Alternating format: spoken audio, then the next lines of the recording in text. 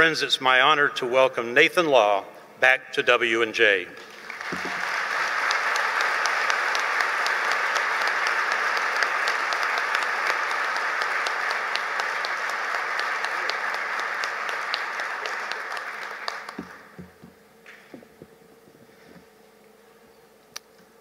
President Knapp, honorable guests, graduates, ladies and gentlemen, and anyone in between or not bound by it. Good morning, my name is Nathan Law. For those of you expecting Taylor Swift on the stage, I'm so sorry. This is not a New York vibe. Unfortunately, yes, here I am. All kidding aside, I'm still making sense of why I'm delivering this speech. The one speech that marks the end of your studies here at Washington and Jefferson College. The typical commencement speaker is a government official, a cultural icon, an inspirational entrepreneur, a sophisticated intellectual, and the list goes on. Yet I'm nothing like them. I don't have the charm, nor the fame, nor the wealth. In fact, I'm just like most of you, a young person finding his way through this journey called life. If you were expecting a success story, then I would have to let you down. My life is full of struggles and failures, and that is essentially the life of an activist fighting against almost impossible odds. We pursue ideas that fundamentally challenge our society. We devote parts of our lives to collective goals that make our communities and the world a better place. But we rarely see immediate results. Most of the times, we find difficulties hard to swallow.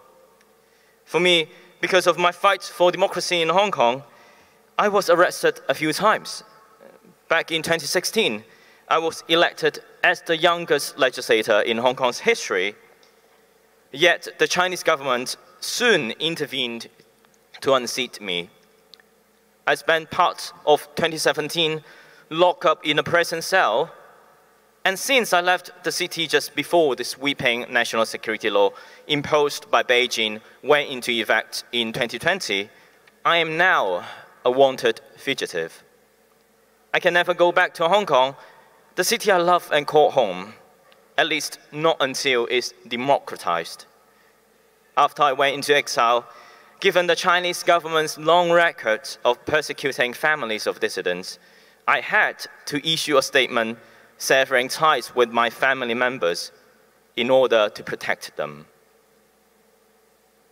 The goal of achieving democracy, freedom, and justice in Hong Kong, or even in China, is an ambitious dream, a destination that seems so far, far away, if it is ever reachable. As such, I know a lot about failure. I know even more about dealing with failure and growing stronger after defeat. I know about the feeling that it may take a long time, longer than we can ever imagine, to see hope, but nevertheless, continue to try. And I understand, perhaps, more than anyone else, that a person's value and self-worth are not always based on how the world commonly defines success. I don't have money, I don't have power. What I have is a criminal record that follows me around because of protest-related charges. I feel insecure all the time. But when I think ultimately, what ultimately matters is that your heart, you know in your heart what you treasure, and you know what you are willing to sacrifice for. My life will be full if I realize the dream of democracy and freedom in Hong Kong. But my life is not empty without it, and I am always proud of the hurdles that I have overcome and what I've achieved along the way. The result does not define you as a person, but process does. To live a meaningful life, I think, is to fight for what you believe in. And when you grow old with gray hair, or probably all of them are gone, You look in the mirror and you don't hate the person you see. There is no need for me to remind you here of the importance of perseverance and determination. You have all been through years of hard work to get to this spot. Today, you have earned your degree that you most definitely deserve. Congratulations. I am sure many people in your life, family, friends, professors, have told you that the future is bright, that the adventures that lie ahead of you will be exciting. I want to echo them. This is a big day for you. Now, while I don't want to rob this moment of celebration from you, neither do I want unrealistic. Every once in a while, things will not turn out the way you hope or expect. Most of our lives will inevitably comprise setbacks, and they may occupy a large part of your life. Please know that you will be fine. Precisely because life can offer you so much you can never expect, both for the better and worse. That's why you need to be prepared. I like to think of myself as a peer, a young person, like all of you. But in my 28 years of life so far, I have learned a few lessons that are crucial to becoming the person I am today and to reflecting honestly about myself.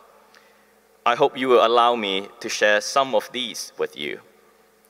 First, no matter how good a person you are or how excellent your performance is, there are always people who hate you. Your work is not going to please everyone. The path towards greatness always comes with challenging existing ideas and upsetting people who don't want change. If there are hostile people standing in front of you, it does not necessarily mean that you're wrong.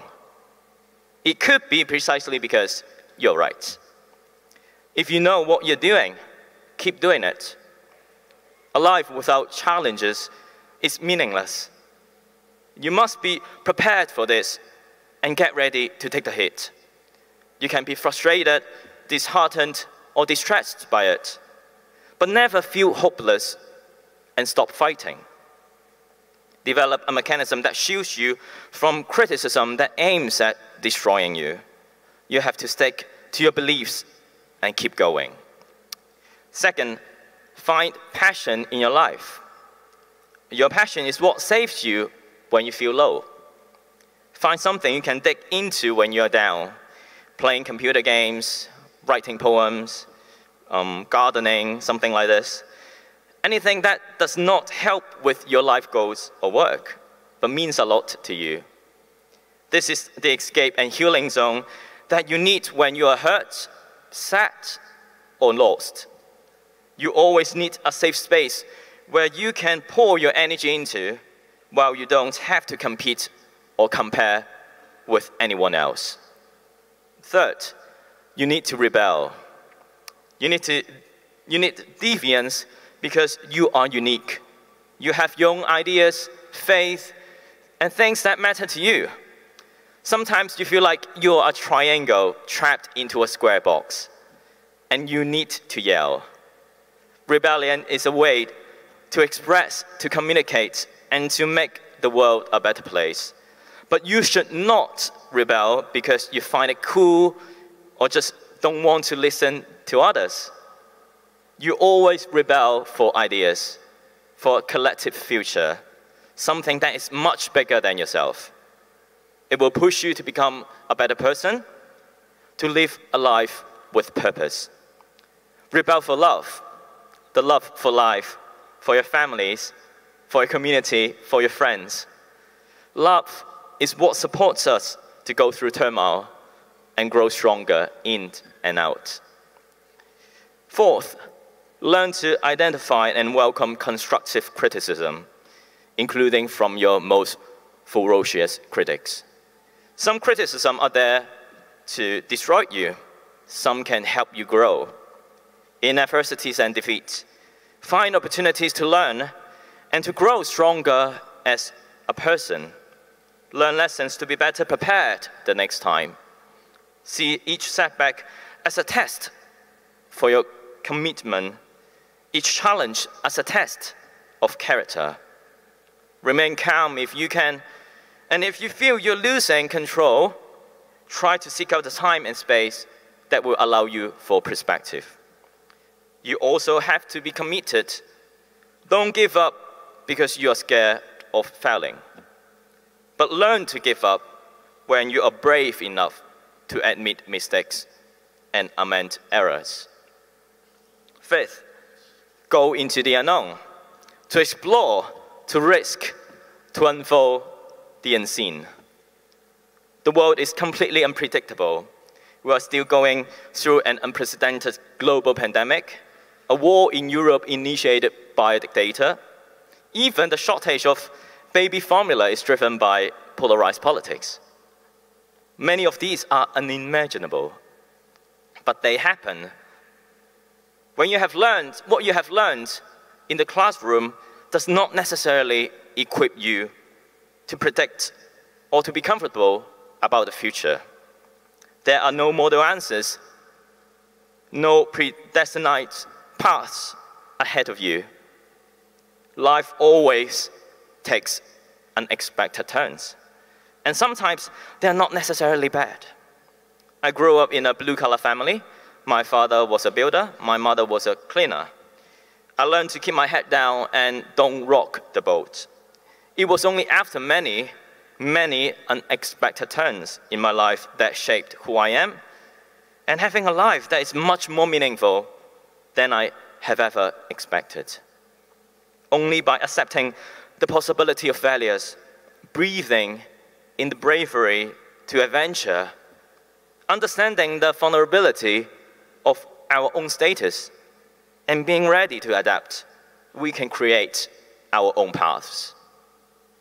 It may lead you somewhere you don't know or you are not familiar with, but it is a place that interests you and best responds to this ever-changing and unpredictable world.